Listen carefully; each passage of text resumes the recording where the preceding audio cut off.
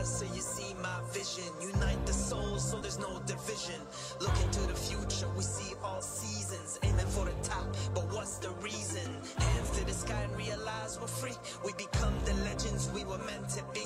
Now open your eyes and you will see. I can lead you home, just follow me.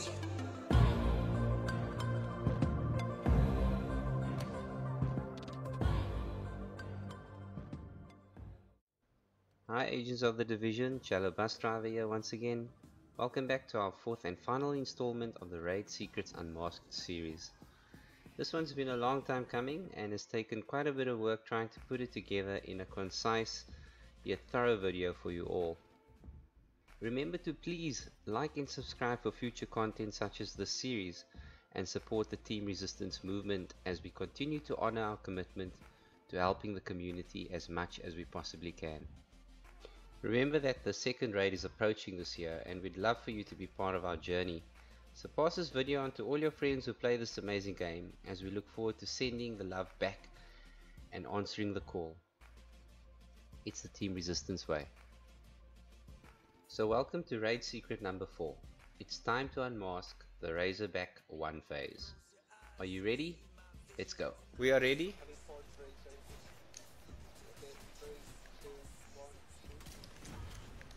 Wow! Razorback, the thorn in so many of our sides. We've been there too, you know, at least for our first couple of raids.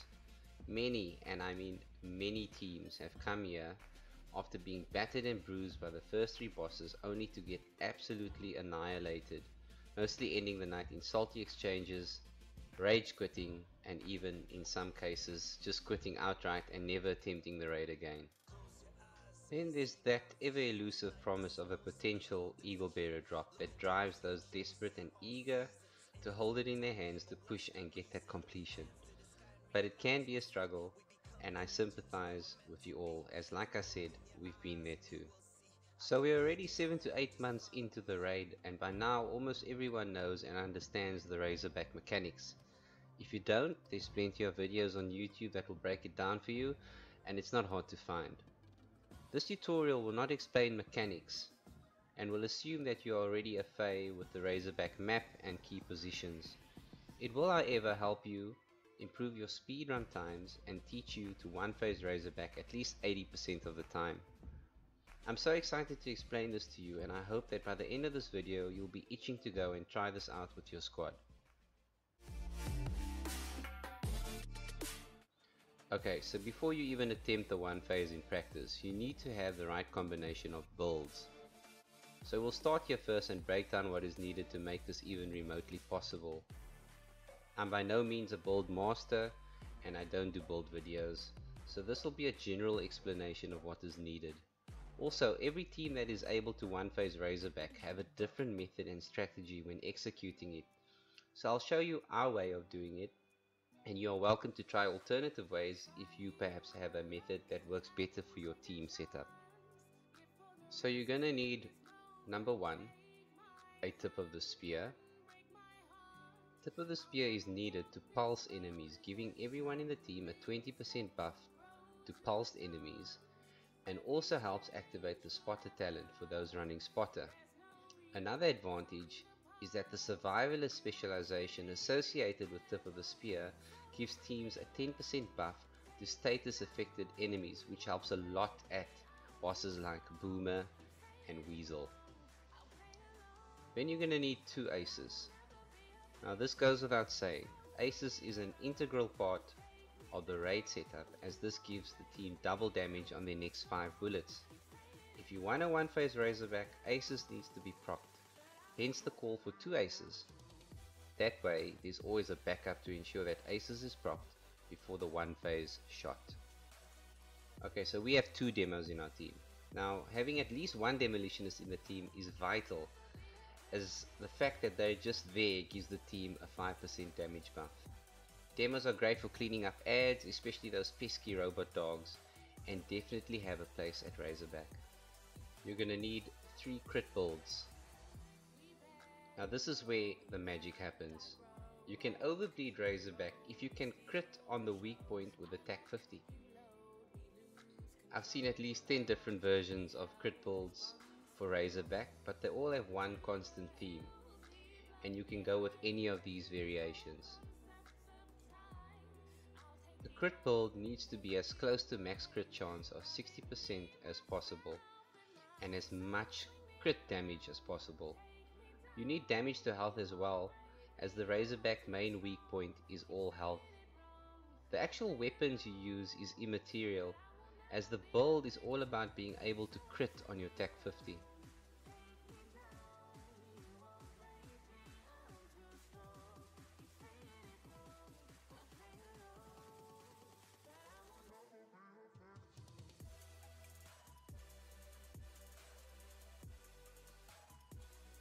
This is the crit build formula for when you're constructing it.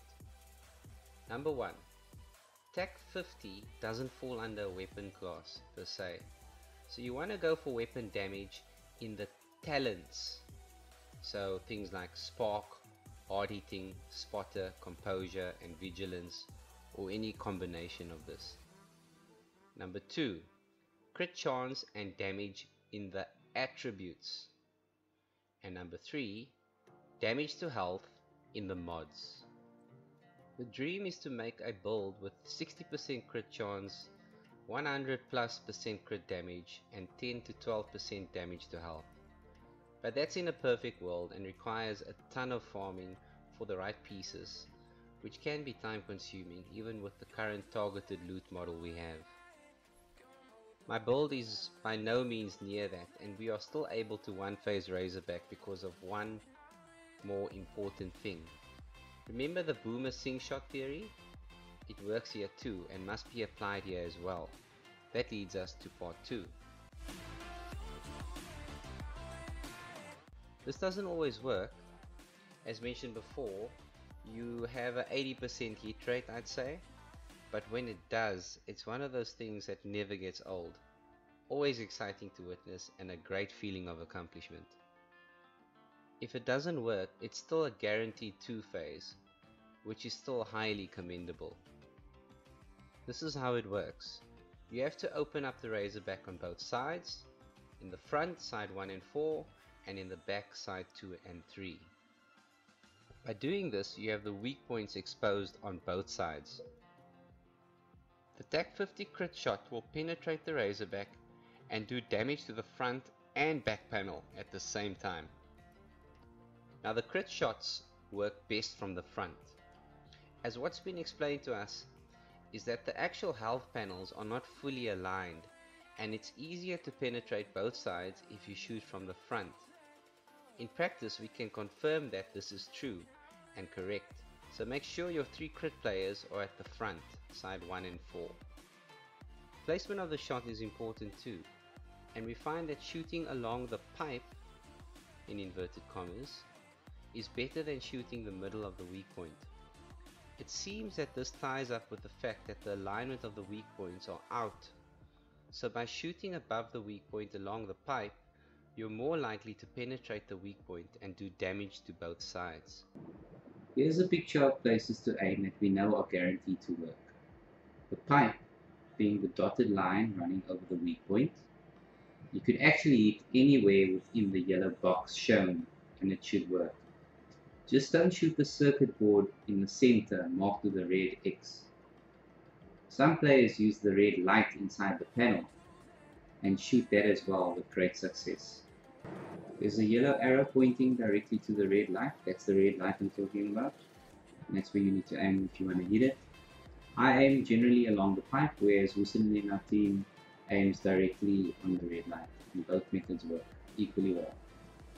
Now a lot has changed since TU6 dropped, in that we are afforded more options to make our builds pretty strong. Razorback health initially was 50 million, but we think it's been up to 60 million since TU6. We unfortunately cannot confirm that because the result summary after taking bosses down doesn't give the correct information anymore and has been bugged for at least 3 months now. Massive, please fix this. It's quite an important tool actually when you're learning to one-phase bosses, as you could normally see how much damage each agent is doing to the boss and work back from there as to how much health the boss actually has. and in turn make sure you have a guideline figure to work towards when making your build. Anyway, let's just assume for now that Razorback is 60 million. As a matter of fact, we think Boomer health has also been increased from 33 to 40 million, but let's not split hairs here. What I'm trying to say though is that you should try and make a crit build that ensures you could do at least half the damage. Unfortunately, the Razorback crit shot can't really be tested in the firing range due to the fact that there's too many factors at play when taking the shot. Like what talents are being procced, is Aces active, did it go right through and damage both sides, was it a crit, etc. So I'm going to simplify it for you. If you can make a crit build with 60% crit chance and 95% crit damage, and let's say 6% damage to health, you'll easily do 30 million damage to Razorback if you're able to penetrate and crit at the same time. And that's where the 3 crit guys come into the equation. Only 2 out of the 3 need to sync and crit and you'll one phase Razorback. The third crit build is serious overkill with damage, but is more there to increase the chances of a sync shot. Sync shot practice should also be done at the beach for the crit guys before you start the raid, and can be done with pistols. Remember, as explained in the Boomer sync shot video, that the shot has to look synced by everyone except the players actually taking the shot. We use a countdown 3, 2, 1 shoot when Skagapa hosts the party and Eraz does the countdown 3, 2, 1 shoot. I have to shoot at the T of shoot, while our 2 other crit guys have to fire at the sh of shoot for all 3 our bullets to sync up. It takes practice, but it is easy to replicate once you've got it worked out. Remember also that party chat delay caused the sync to be out, so always try running the raid with the same person hosting the party, and you'll see that the delay will always be the same, which means that the sync delay will always be the same all the time. For example, we make sure that Skagapa always hosts the party, and by doing that my delay is always the same every night, which means that I always take my crit shot at the T of shoot, and my shot is almost always synced. The same applies to the other crit guys.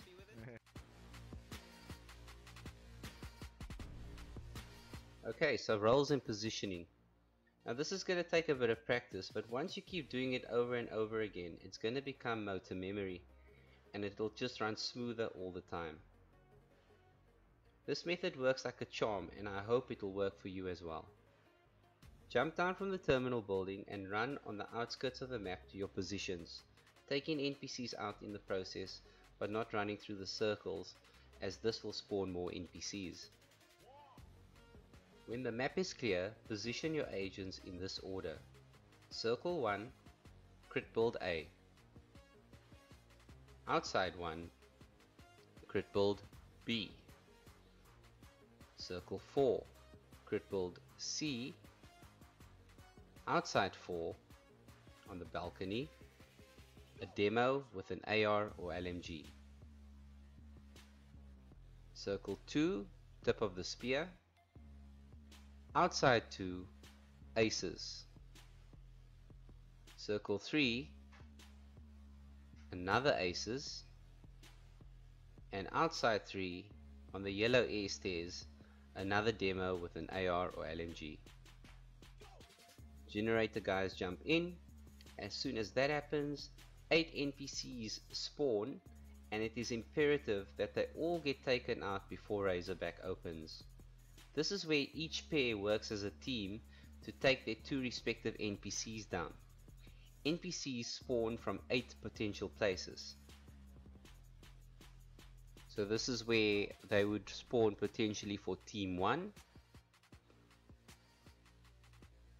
This is where they would potentially spawn for team 2. This is where they would spawn for team 3.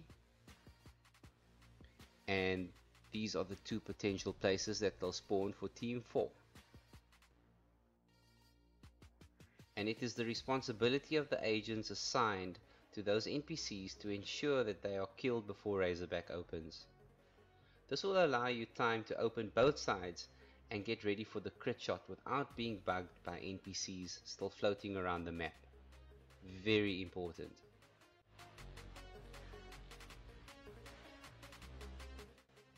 Okay, so the NPCs are down, and now it's time to open and expose Razorback's main weak point. Okay, so in the front, outside 1 and Gen 4 do the vent with SVDs. Gen 1 does the nade.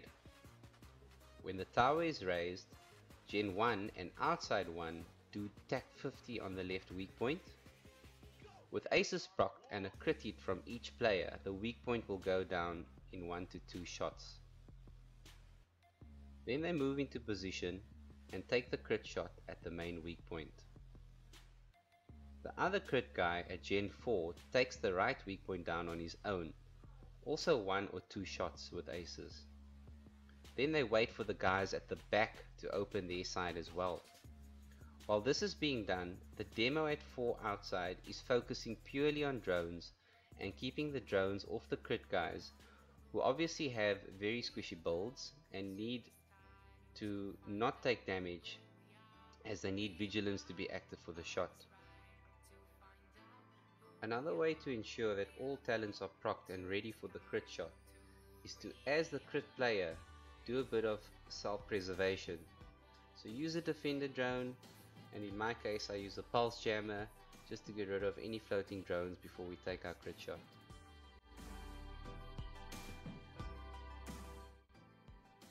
Okay, so this is what happens at the back. Now remember that this all happens at the same time, so that we pretty much expose both main weak points at around the same time and have ample time to take the shot and roll out of the way of the Razorback rockets. Circle 2 or Gen 2 destroys the panel with an arrow, tip of the spear pulses Razorback and shoots drones.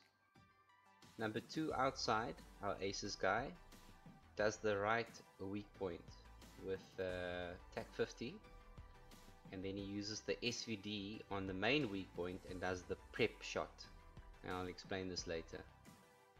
Gen 3, our other aces guy, does the left weak point with the SVD and procs aces for the team, and also throws the nade in once the vent is opened. 3 outside does drone control at the yellow air stairs and ensures that the drones are aggroed towards him, and in that way he keeps the drones off everybody that's trying to do actual damage to the Razorback.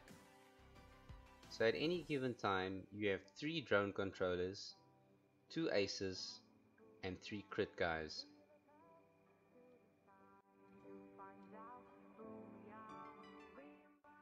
Now for the moment of truth.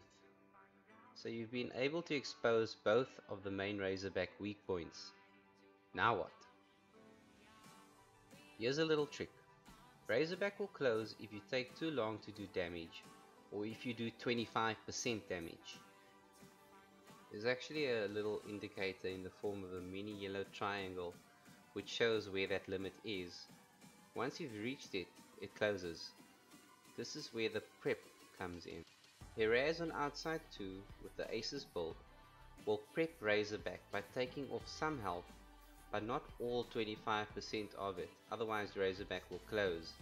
So he quickly uses this SVD to slowly work a bit more off, which allows him to potentially proc aces, but also control the damage better than with the tac 50. When he sees the damage nearing 25%, he does the sync call, 3, 2, 1, shoot. That's when he stops and the 3 crit guys in front try a sync shot. In theory, all they need to do now is take 80% of the Razorback, which requires 2 out of the 3 crit guys to sync, and Razorback will be destroyed. Now for the most part it will work. If it doesn't, then it's not a damage problem, but rather that the sync is out. That's okay though, it would mean that you'd have to two-phase Razorback. It's also quite challenging because you have to learn to survive the rockets spewing out from Razorback, get back for your boomer, and then get back to the circles and start the process over again while trying to keep the map clean. Tricky in inverted commas, because the crit builds are made for damage and not survivability.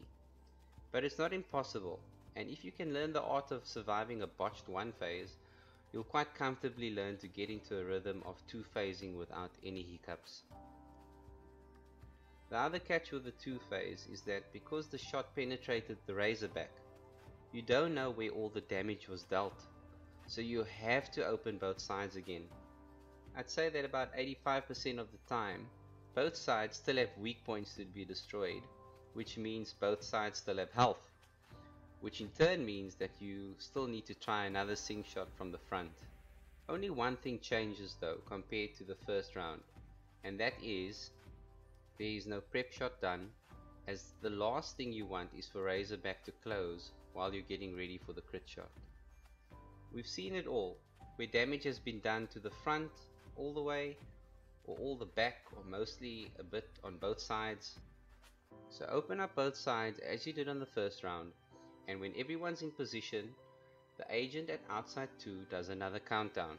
3, 2, 1, shoot for the crit guys.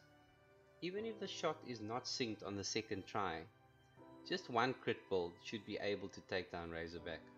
Roll back to safety and get back to your panels and complete the boss.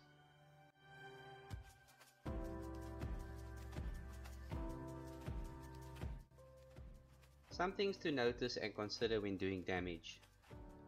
Remember now that if Razorback is being prepped, then already 20% damage is dealt even before taking the crit shot. So when the crit sync shot is dealt, and you see Razorback still has more than 50% health, that means that the shot wasn't synced, there was no crit, most importantly, there was no penetration, which means you didn't hit the correct spot on the weak point. So make sure everyone's aiming at the right spot, which is along the pipe. Remember, when penetrating Razorback, you are in effect doing double the damage, as you are hitting the other main weak point at the back at the same time. Now let's say the shot was taken and Razorback only has 20% health left. It would be safe to say that the shot wasn't synced, unfortunately. Like I said, it's still commendable to two-phase Razorback, so just continue with it and try again on the next phase. So for the Razorback to be completely destroyed, you need to prep the back just a little, using the yellow triangle as a guide on when to stop. And then at least 2 crit guys need to sync, but also penetrate the 2 weak points by hitting the correct spot. Sounds a bit complicated, but with enough practice and sticking to specific roles, it's very possible to one phase, worst case 2-phase Razorback, chipping yet again minutes off your completion time.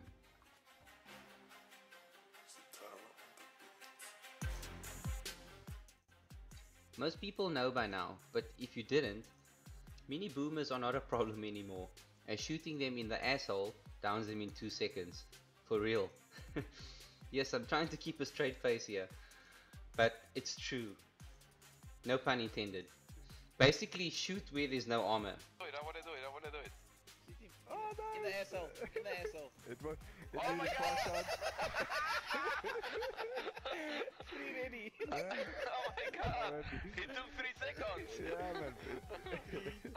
Are you guys ready? This is too much. Three, two, This is one, too go. much. So you can get back into your circles pretty quickly if you have to 2-phase Razorback. Step 2. Play it safe initially and get back for your boomer and clear the map before going back into circles for second phase. 2-phase is still better than wiping, so make sure everybody's up and the boomers are down before you get back in for the second phase. Step 3. Roll away into cover for the rockets, and it won't hurt you as Razorback closes. Since TU6, the spewing rockets do a lot more damage, so you need to be careful to stay alive during this phase. So there you have it, the secret's out. 1-phase Razorback unmasked. As you can see, like with the other bosses, it's not a perfect science, and there's a lot left to chance and a bit of luck.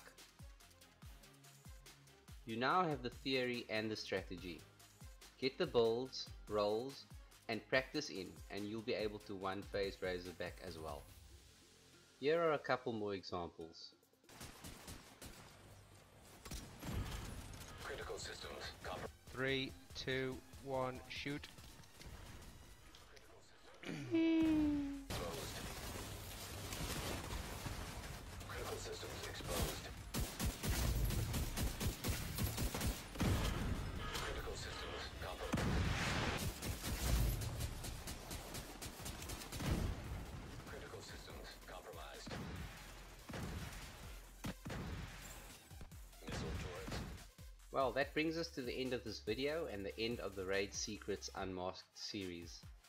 I seriously hope that you enjoyed it and are able to take something from what we've shared with you. I believe that this will help you and your squad improve your raid completion time, but I also hope that this series has helped you see that as much as speedrunning the raid is possible, it takes a joint effort by all involved to learn the strategy, get the builds right, and keep working at it all the time, even with all the fails, wipes, and retries. I understand a new update is approaching with a new gear system, etc. So builds will potentially vary, but it shouldn't make a difference to the strategy shown here and the benchmarks set out for the crit build. So I believe that this information will still be pertinent throughout the update, maybe with some slight variations. Thanks again for all the support and positive feedback from the community. Let me know if this has helped you and your squad better your times, and feel free to leave a like or a question in the comment section below, and I'll try answer it as soon as I can. Also, don't forget to subscribe for more Division related content from me and Team Resistance. Thanks again for watching, greetings and well wishes from Team Resistance. Chello out.